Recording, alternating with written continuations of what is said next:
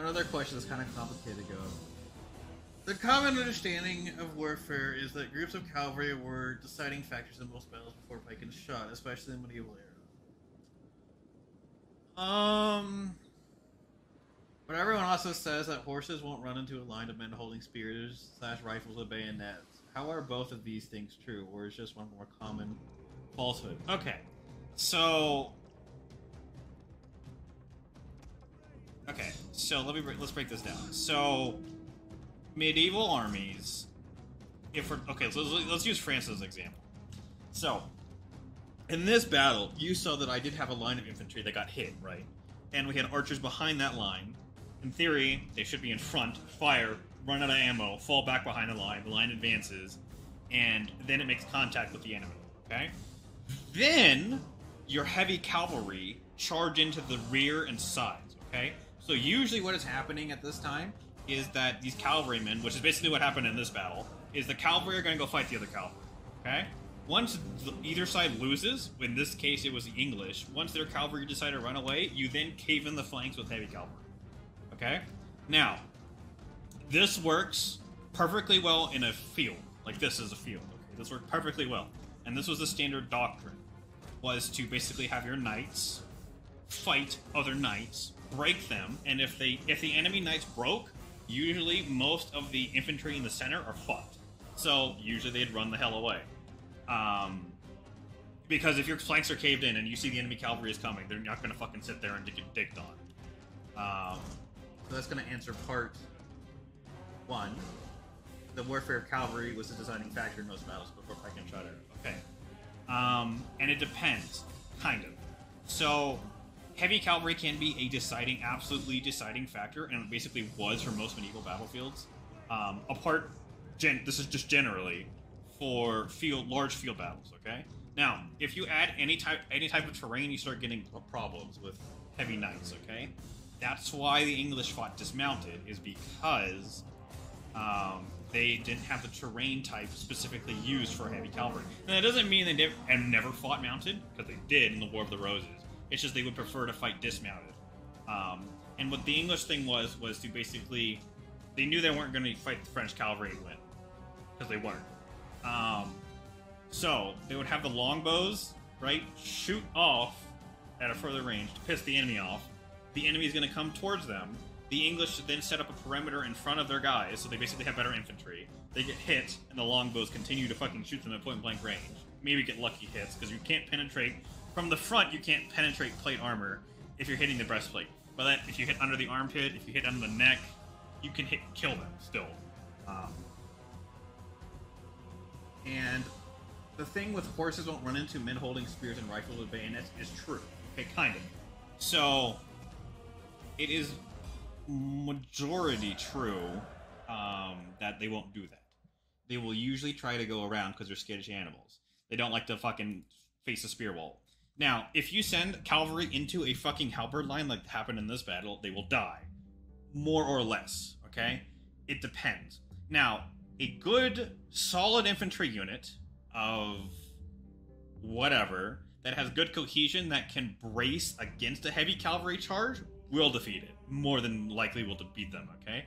But the thing is, these heavy cavalry were fighting people that generally didn't hold together well when they got hit by a full frontal assault, and they would break and run. And when that happens, you know, you're fucked.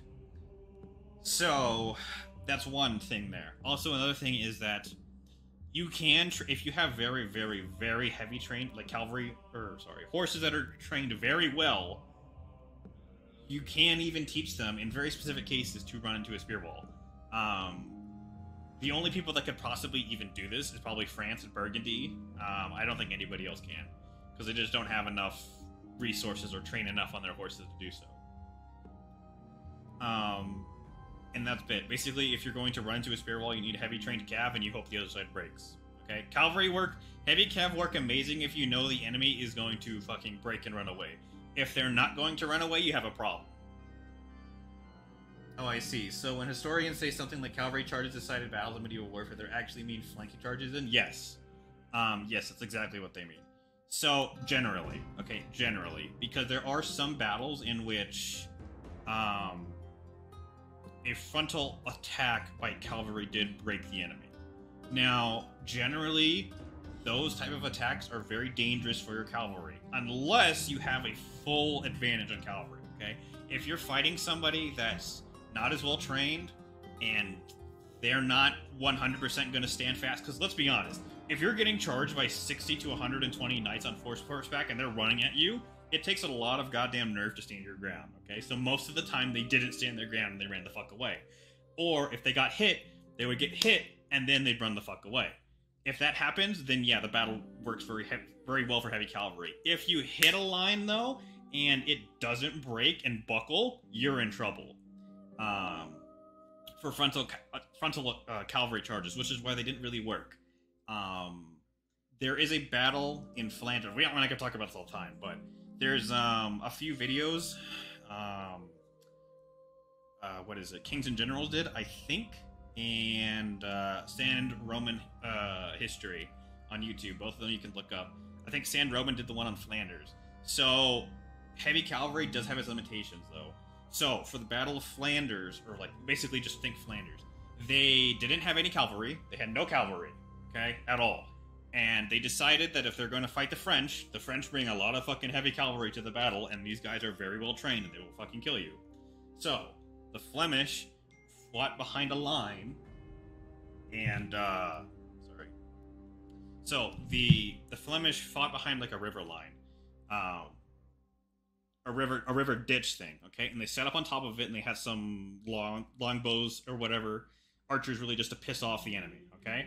And then they had these guys with basically spears and fucking farm picks, okay?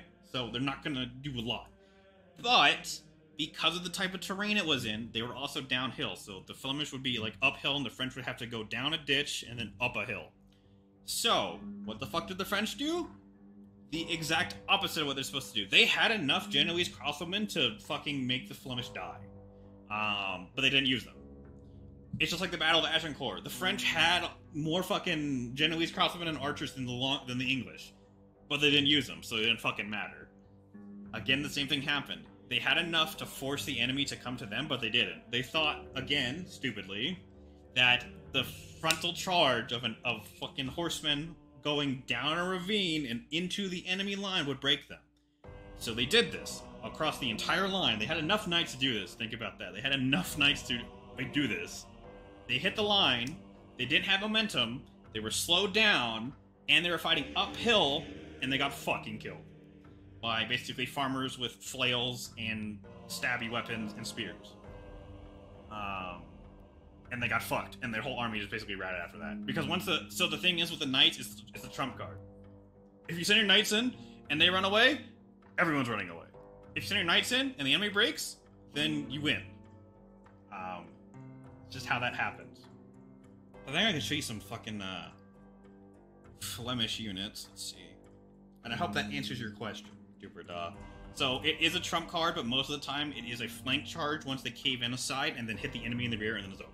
Most battles are like that. Alexander, so for example, Alexander in Macedon, when he conquered the world, he did the exact same thing. His cavalry would fight the other cavalry, beat them. Once they're beat, he would turn in and hit the enemy's infantry in the rear and they would all leave. Once you get cavalry in the rear of infantry, they leave. They run. Unless the unit is specifically highly trained not to run. And we're talking about, like, Royal Guards here. Royal Guards, no, they won't run. The one time this happened, I can give you an example of, is the English Civil War. There was a unit of Royal Halberdiers. The entire army got fucking destroyed, and they held their ground. They formed square, and they held their ground. They were offered a chance to surrender by the parliamentarians because they're like, you have done more than what you have done everything that is required of you. Because remember, their entire army ran away and they're only in a square formation, but they didn't run. And they said, no, we're not doing it. And they got fucked. But so like one unit out of the whole army may fucking sit there. Let's see, Flanders.